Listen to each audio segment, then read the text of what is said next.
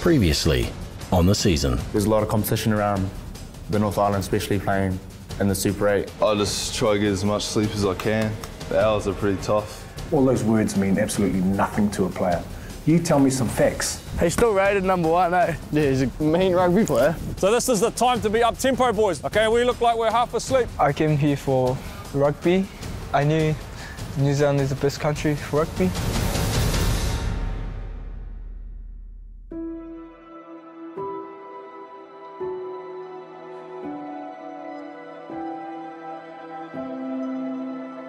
We've got to actually go back to our values.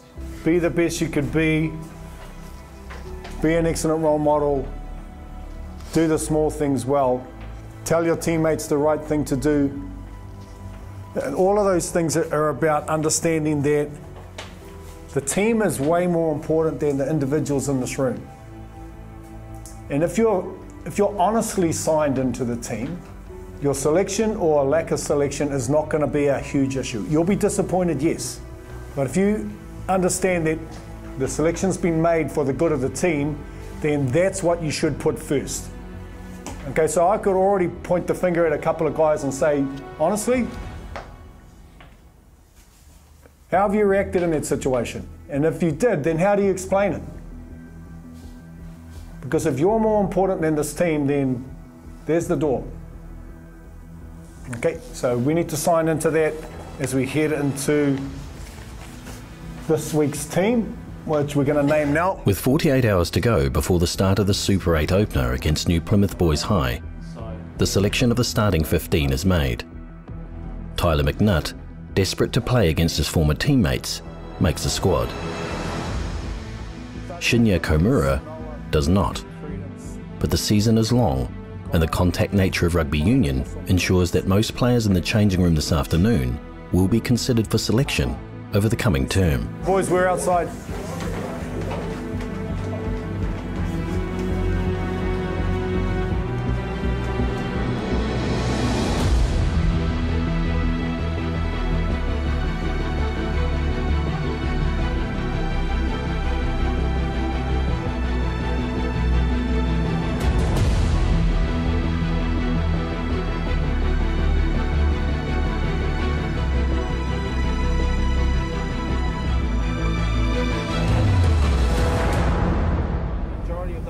Training 8 times a week can become mechanical, unless there is innovation and variety, which Greg Kirkham happily provides. Put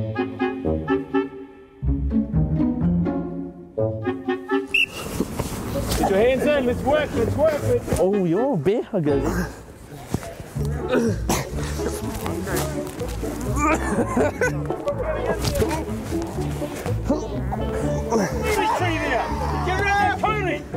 What's happening, Noah? I almost kissed you. How is this even possible, bro?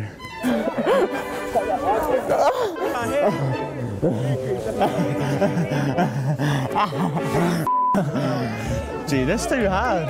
Ready?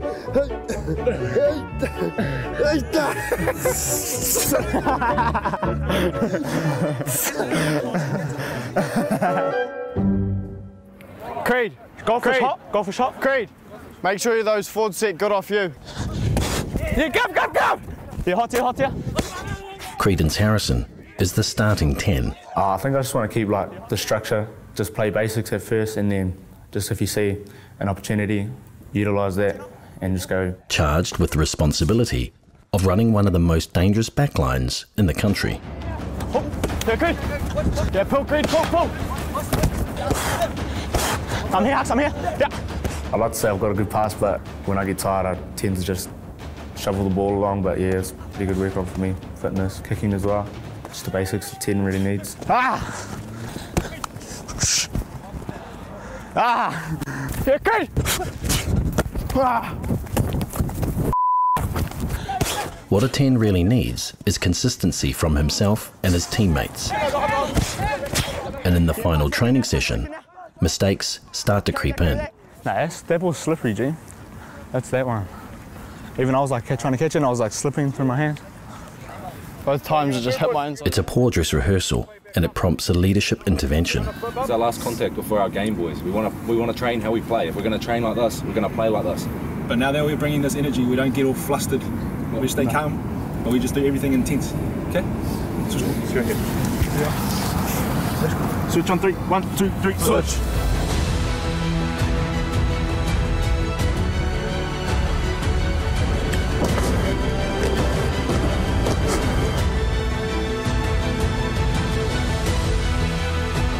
We know we've got a young team. We've only got 2 boys, 2 starters back from last year. So they're fairly inexperienced, but I can see huge potential in them. So we might not be playing our best footy at the moment, although we've had a real positive start to the year. We've been to Japan, we've had a good pre-season, we've got a good traditional with grammar out of the way, and we're moving on to Super 8. You know, there's lots of promise there. Sometimes I get this right, sometimes I don't, but my feeling is by August we'll be playing some very good football. Hamilton Boys High School, 4 times national champions, 10 times top 4 finalists, and 3 times World Schools champions, but still with a realistic view of their 2019 prospects.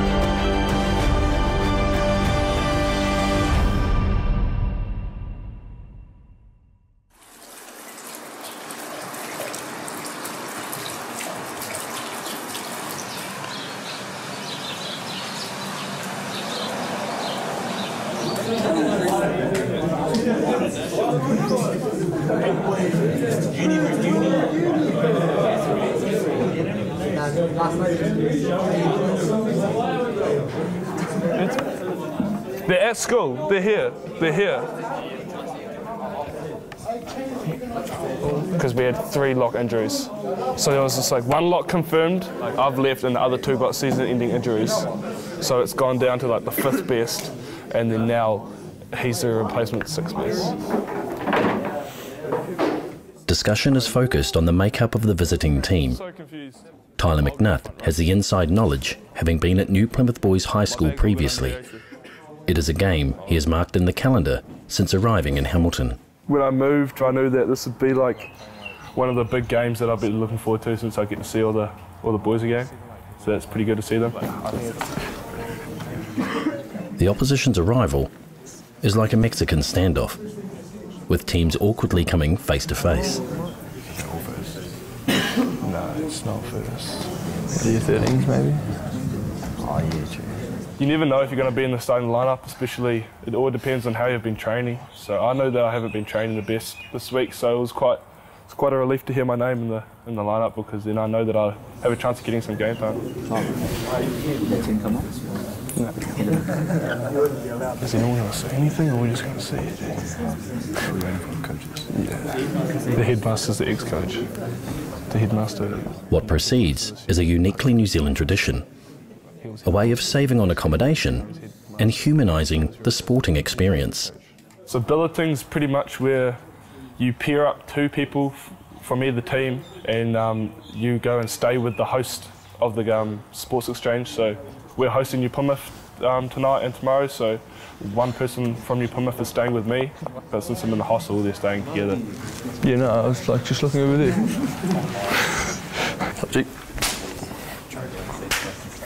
So in the hostel, well, one part of sport I reckon is not only what you do on the field, but the friendships you gain off the field. So billeting is a great thing for getting to know your opposition, and you know, creating an atmosphere that's bigger than just the sport.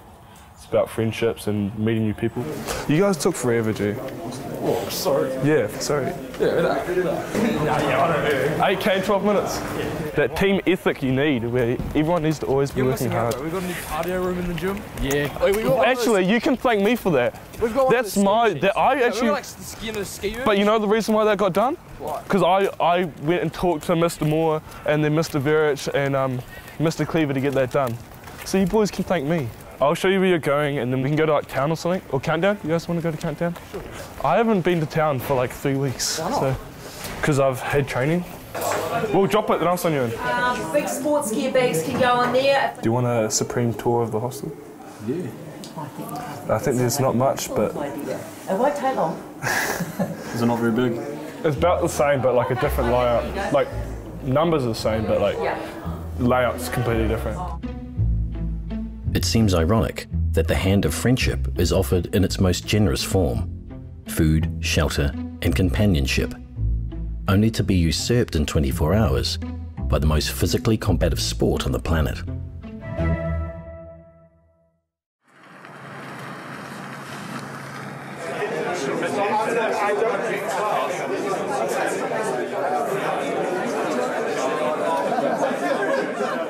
Behind us is the New Plymouth Boys High School sporting staff who have brought teams up to play our boys. Well, they've travelled 3.5 to 4 hours to come up to play us, so it's very nice to be able to have the boys billeted and have a social occasion with their staff.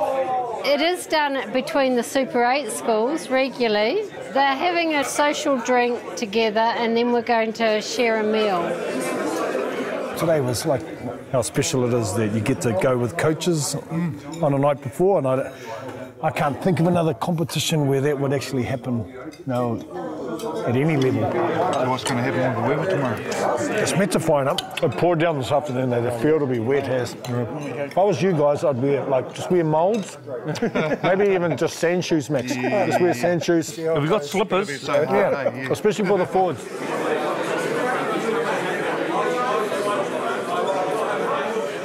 How's the rower going, bro? Yeah, Nut. Yeah, he's been all right. He's a good rower, Max, eh? The rowers rave about him. I remember when they said he's coming to Hamilton, they said, well, we haven't got a rowing thing for him. School, he pulled one of the best ergs ever in the school. Yeah. I don't know what he did. We're not great rowers ourselves. There's one thing about a Cosy Club, is they do a good feed, and it's a good atmosphere just to sit and chat. You know, you haven't got all the noise of a normal pub. See when they start playing bingo.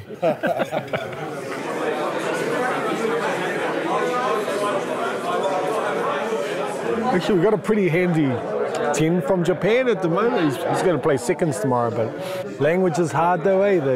When you're at 10, the language side. We took him back to Japan when we went in the holidays. We went for a pre-season tour, and he was just gold, you know, because every train station, Shinya, when I played 4 games, went down, one back in Tokyo and then down to Kyoto and Osaka. On those 4 schools, the boys were billeted all the time.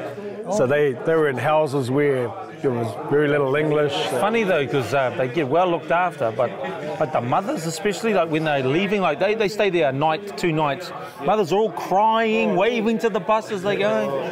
They just get so attached, eh? Yeah, very good host. Yeah, very good host. I'd take the boys out, take them to like a mall and buy them new shoes and tops. It's like... Oh, we try to get on them there. We try to get billeted too.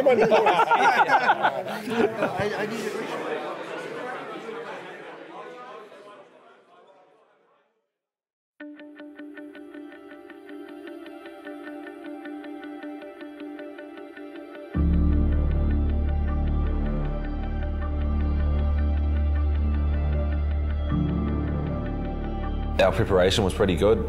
Throughout the week it was scratchy, like we had a talk with the coaches just about switching on and that kind of stuff leading into what's our biggest game so far this season. In past years, New Plymouth, the first game has always been a little bit of a slip up and it's always been a tough grind. When we started warming up, there was like a lot of good intensity between all the boys. I thought everyone's mindsets were fully into the game, and yeah, I thought everyone was really prepared. From the start of the week, it was a big emphasis on the start of Super 8. And we wanted to get out there and start off Super 8 well, and we know that defence in Super 8 is a big thing. So we had big trainings of tackling and defensive work throughout the whole week. We have time for like one more play. Good boy, good boys. Hit it, Vince, let's go, mate. Hit it, hit it. Good hit. Work around, work around. Let's go. No soft, no soft. Get up and hit. Today, there is another voice added to the mix. Liam Wilson, a senior player who is sitting out the season due to injury, refuses to sit silent on the sideline. I've been in the first 15 since year 11. I played 2 years of footy, and then at the end of 2017 I ruptured my ACL, which meant I had surgery, and then that was 12 months off. So yeah, this year I'm not playing rugby, and my role in the team is just giving my experience, like helping out the boys. It sucks not being able to play, but still being able to support the boys and be with the team is still good, like not being left behind. I think that's what helping them boys is good. They like involve everyone.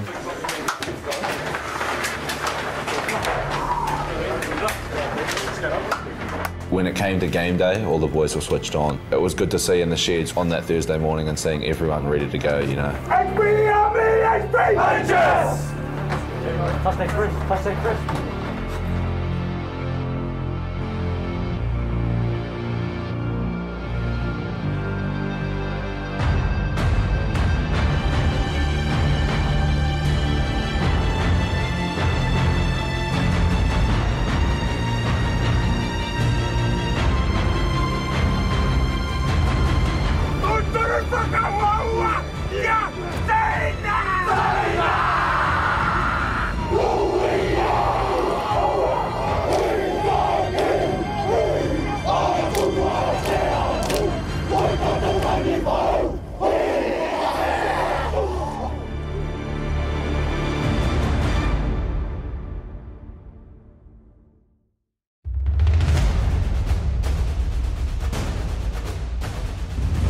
Our plan versus New Plymouth, after doing some profiling of them, was looking at what their weaknesses were. We've got a couple of really elite athletes that when we get the ball to them in space with speed, with our back three, that we want to try and use.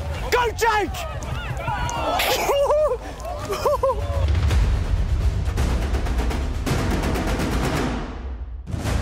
Oh, sir. After a sustained period of play, Hamilton score a messy but necessary try to ignite their attack. I thought our game plan went pretty well. Stretch them wide early on, get them running around the field. Yeah, tie them up pretty early in the game, which I thought worked pretty well, especially in that first half. We've got a draw pass now. Go, Amos. Stay alive, stay alive. Good, Jake.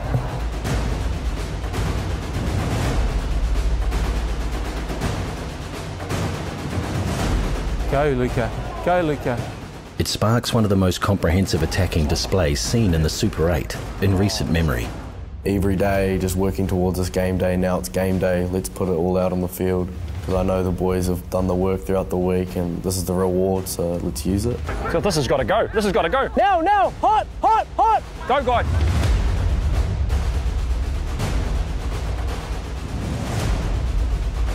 Get them down to ground after that. That whole last 10 minutes was poor. The game plan, our first half, I thought we executed everything to almost perfection in that first half. Playing our structure, getting to an edge, scoring tries out wide. Give that. Go, Lukey. Go, Lukey. Go, Lukey. Oh, could he have just gone? Yeah, he could have just gone. I thought he was going. Luca changed his line, he ran in. Hold your width, Ty. Now hot, now hot, now hot. Go, go. Oh. He could have just gone, eh? Gone. Oh, there it is. Good line.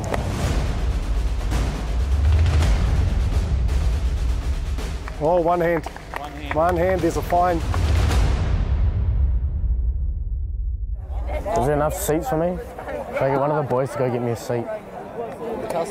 Should I go just ask someone to go get me one? Oh, sure. Excuse me, bro. Do you reckon you could go to the hall and get 2 more seats? Yeah. Best of things relying on you, bro. While Liam Wilson delegates, his teammates are building a sizable lead. Up, up, up! Hot, hot, now! But not without errors. They do that all the time, and Luca just gets smoked. And then a flying Fijian brings the momentum to a halt.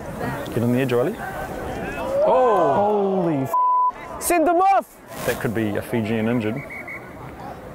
Nige. Yeah. Would it be Tyler or Ned? We'll go Tyler. When you get on there, just all about your process. you talk to Luke at half time, or we'll talk about what's going to be your easiest throw. So we know they're 4-man's poor, so maybe first we go 4-man, look for that queen option. Hey, so just go through it. He's got to be calm and composed. It's a good opportunity, eh? Good opportunity. Think of all those things we've done. Yep. And see some good hard hits. Okay, so we'll just wait and see what happens here and get ready to go. Look at those two twin towers, they're both side by side, they're so tall. How is he? What did he land? Land on his shoulder or land? Bum. Oh, okay. He's all right, Paul. He didn't move very quickly. Go to the corner, guy! When the bounce of a stray pass ends up in a 5-pointer, you know it's going to be your day, even if a reality check is not far away. Just talk to Credence there, Logan. What a crap pass that was. He's been playing out of his skin, eh?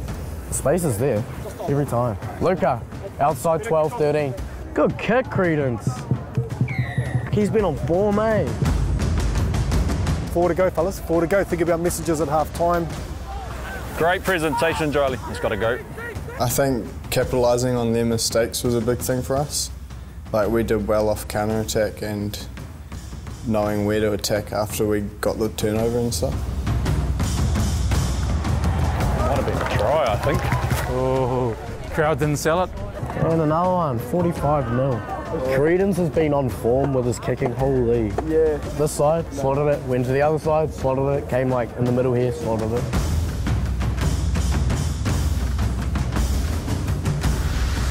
Go, Akanaya! Go, Daniel! Just go.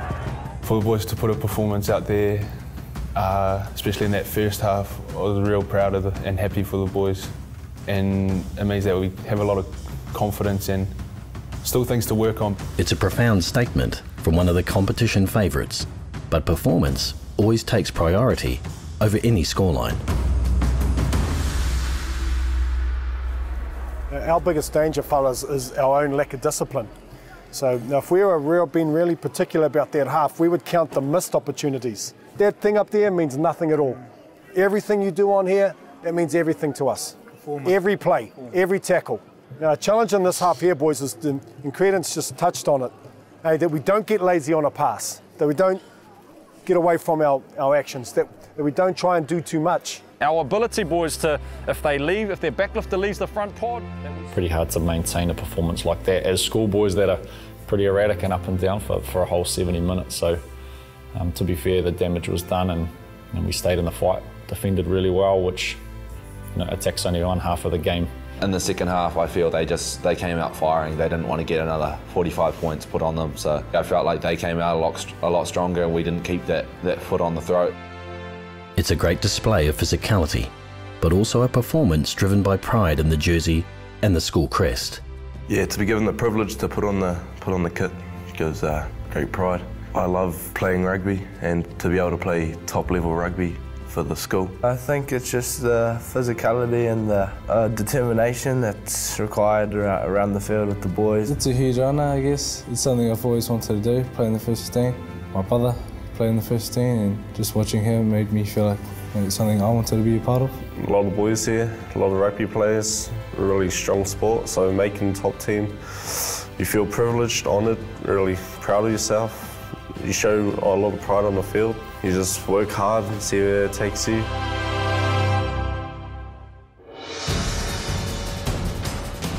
Next time on The Season. Hopefully that's excited you about applying to Boys High to try and be in this jersey one day. I think that's the dream. Be aggressive to push through there. I thought that was pretty average, that play there, boys. Before the game, I was pretty nervous because I have a few mates in that team.